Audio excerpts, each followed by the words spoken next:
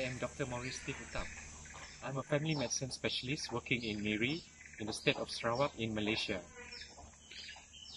In this video, we are going to show about a clinical case report of an anaphylactic shock following the bite of a wild Kayan snow loris. I'm now in Mulu National Park. Mulu is situated in the rural area of Sarawak, where we can find this animal called slow loris. Slow loris is a wild animal. It's a primate which, upon biting human, it can cause anaphylactic shock. So later on, my colleagues, Dr. Muhammad Shakir, will describe further about this clinical case report. So thank you. Okay. Slow loris is an extremely rare nocturnal animal.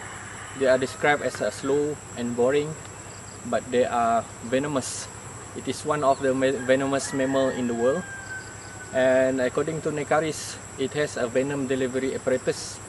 When it feels threatened, it can raise its arm above its head to combine the brachial gland with its saliva and produce a toxin. So in this case, in our case study, we describe an anaphylactic shock following the bites of the one human, and it caused 15 minutes after the bites. The patient developed dyspnea, numb sensation over both bilateral limbs and swollen lips, and also difficulty to breathe. And 1 hour after the bites, following the bites, the patient developed hypotension, and which can cause fatal to the patient.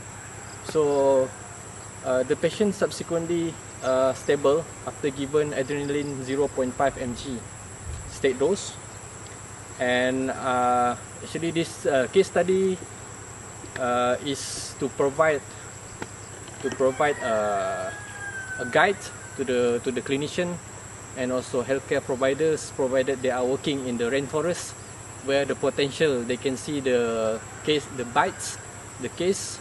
of the slow loris bites. So it can help them when they manage the patient. Thank you.